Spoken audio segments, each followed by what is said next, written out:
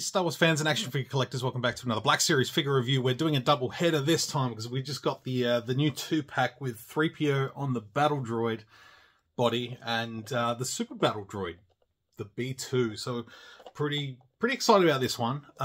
Definitely the pack certainly has its flaws. I think if it came with a simple Battle Droid head as well that you could swap out with the 3PO, people will be all over it. But for now, I think, you know, I'm just going to settle with one. We know that the Super Battle Droid is coming out on its own at some point soon, singularly. So I think don't blame people for hanging on. But yeah, me and myself, I wanted to get this set. I've been eagerly anticipating the Battle Droid or the Super Battle Droid, and the 3PO. It's just a little fun gimmick to go along with. I like it. I think it was a good part of the film. Attack of the Clones, as you can sort of see on the back there. Attack of the Clones got the red, got a little bio there, a little bit of a write up.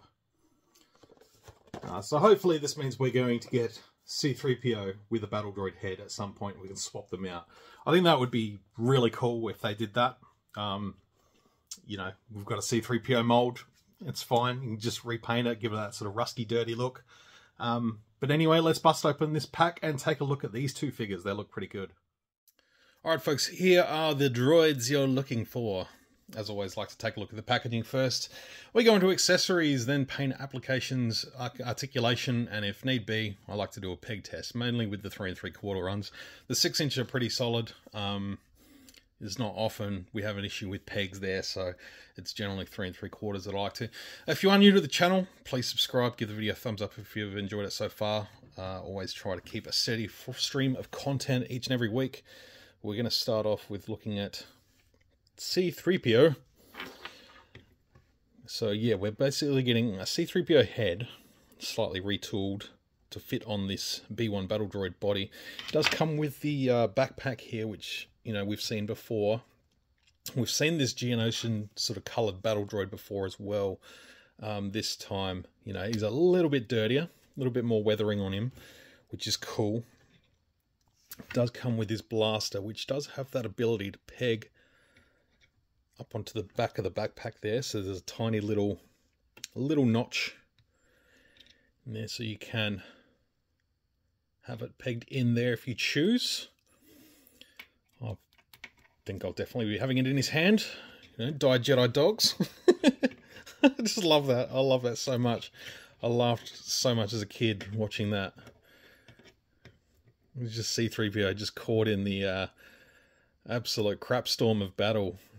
Barely had any idea what was going on. He's just going through mixed programming. not sure what's happening. It still makes me giggle to this day. So yeah, as for the head, you can sort of see, you know, it's just sort of a grey mold. This sort of the photoreal sort of paint style of eyes. And then sort of just a bit of a green to sort of show the dirt. It's not super weathered or anything on the head. I feel like that could have had a little bit more detail on it. But for the most part, it gets the point across. It's only because we're looking at it through, you know, a close-up lens here.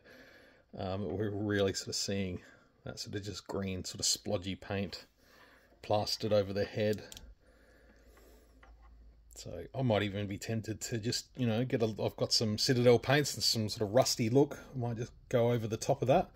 So as you can see, like the normal Battle Droid head, it's just tooled to have a bit of a different neck joint. So we'll pivot there. So, but yeah, as for the Battle Droid itself, I think the weathering's pretty nice on the Battle Droid. It's, you know, not dissimilar to what they've done with the head, but the colours sort of fit a little bit better. Plus there is sort of a few shiny bits of like silver that sort of scratched through. You can sort of see the joints. That sort of dirtiness runs down the legs onto the feet. Moved onto the backpack. The Black Series has been a little bit, you know, funny sometimes. Sometimes the front of the figure will get a nice pass over and then the back gets passed on, but this time the whole back's gotten a wash too, which is nice. It's nice to sort of see that go through the figure. It's not just Black Series. I know the 3 3/4 scale occasionally gets those slightly missed paint apps on the back, but you know, as I said, if you're posing your figures from the back, that's on you. But yeah, that's cool. I'm looking forward to adding this one to my shelf, my Attack of the Clones shelf. Articulation wise, he does have a little bit of a tough joint there, but there is that sort of neck joint like the Battle Droid has. His neck will sort of swivel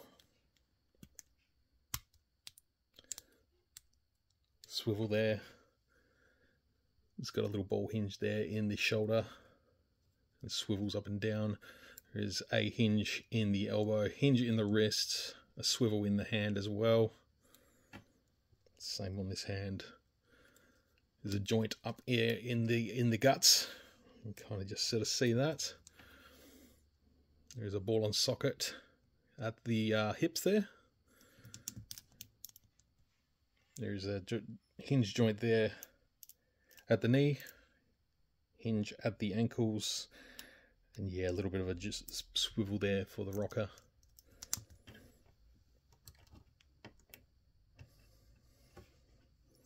So not too bad. I'm liking it. I think it looks cool.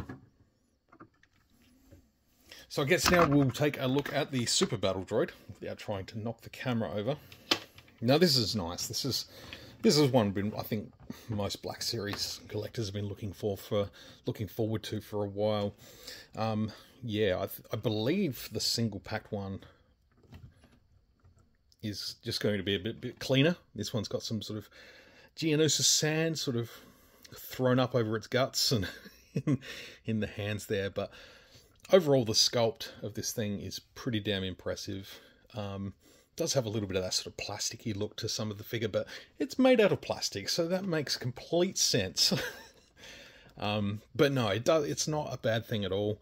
All the sort of metallic highlights, the sort of darker bits, there's some, you know, this sort of darker gunmetal look.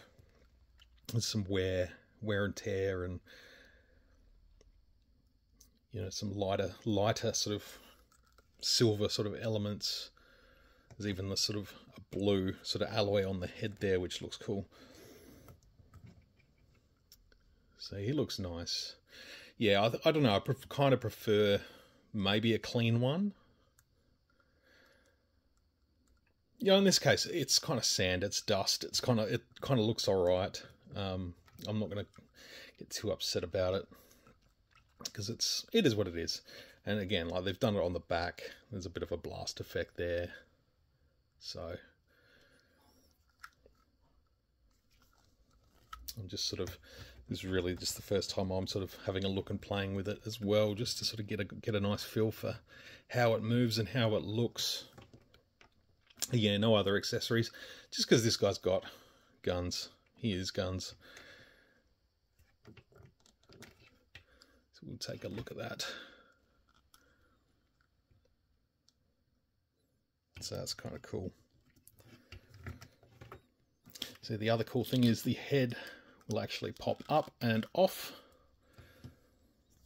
So now if you look at that, it's almost the same shape as a B1 Battle Droid head. So it's got that sort of similar sort of nose. You can kind of just see the sort of visualizer slits there in regards to the head. I remember just having that pointed out to me one time, like years ago, and I was just like, wow, it was like that the whole time. So there we get a little bit of a look at the machinery underneath, and then this chest plate also comes off, which is really, really cool. So you get a look at the internal organs of the B2 Battle Droid. So if you want, you can get your Clone Wars Mace Windu and have him beating the living piss out of these things. Which is, let's be honest, one of the best parts of Star Wars ever, is when Mace Windu just, you know, lightsaber down and they just punch the living crap out of a bunch of Super Battle Droids and send them flying. But yeah, some nice detail in there. I think that looks cool. It's sort of in that sort of metallic colour, so that's good. And yeah, that's simply the inside there. Some nice details. They didn't need to be, but it just sort of pegs in on the side, locks in, and again the sort of head has got a little peg on top, so that can sort of just lock down And that just sort of sits over the top of the chest. Looking pretty good.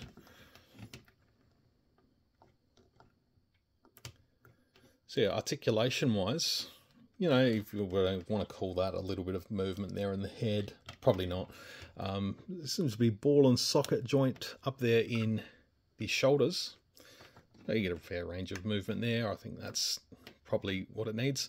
There is a hinge, well, there's a swivel at the forearm there, with the tricep. And then there's like that circular hinge. There's another swivel there on the inside of the arm. There's a hinge there at the wrist, and that will turn as well. You get a little bit of a swivel there. So that's good articulation considering. Yeah, same on this arm.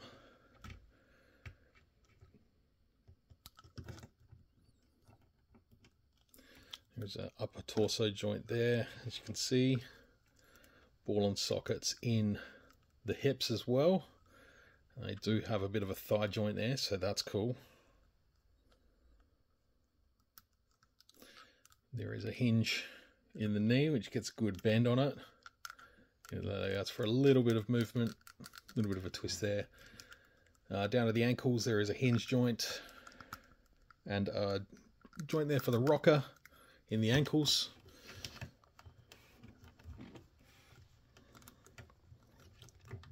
But then yeah, you can pose them up, and you can bet your bottom dollar we'll be seeing this Super Battle Droid for some years to come. There'll be some Jedi Survivor repaints, some Jedi Fallen Order repaints. There'll be some tweaks to this guy. Training Super Battle Droid. We've seen all sorts of different stuff from like Battlefront and stuff like that. But for now, I'm just happy to have this guy. I'd love to see, yeah, just a plain standard one come out, and then have Dooku sort of flanked by a couple of these guys.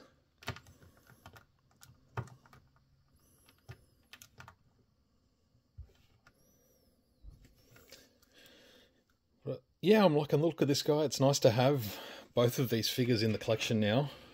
I'm looking forward to them. I'm liking the idea of the 2-packs. I think just that, you know, that extra head of thought, no pun intended, for the Battle Droid here would have been great.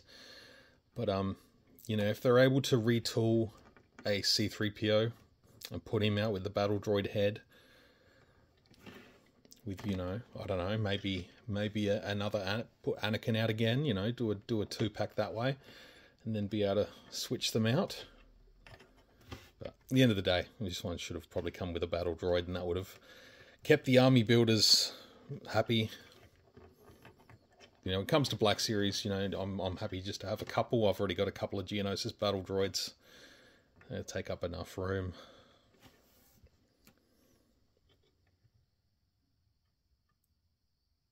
Yeah, a little bit tricky to stand up, just because I'm where I am, but they're okay.